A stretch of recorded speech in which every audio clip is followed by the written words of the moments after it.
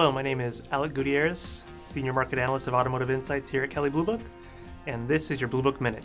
Starting off with new vehicle sales, we expect another strong month in November, as sales are expected to hit 15.6 million SAR, a 4% year-over-year increase. Sales will be aided by Black Friday deals at the end of the month, which actually could lead to sales slightly surpassing our expectations since most of the sales for the month tend to occur in that last weekend. We should also note that sales at this time last year were especially strong, hence the mild 4% increase, as sales recovered from Hurricane Sandy after a weaker than expected October 2012. In terms of segments that are selling strong, same story as before. Full-size pickup trucks, small CUVs, still very, very hot. In fact, this month, small CUVs are expected to increase by about 20%, full-size pickup trucks about 10%.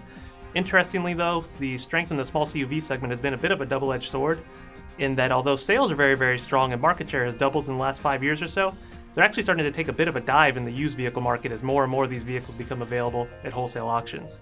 Speaking of wholesale auctions, we are settling into more of a typical fourth quarter depreciation pattern. Values are expected to drop around 2% this month. In terms of segment performance, full-size trucks, just like on the new car side, are very, very strong, but as I mentioned previously, small CUVs are actually down on a year-over-year basis and are expected to continue to decline as supply continues to improve at auction. For additional analysis and insights, please visit kbb.com/media.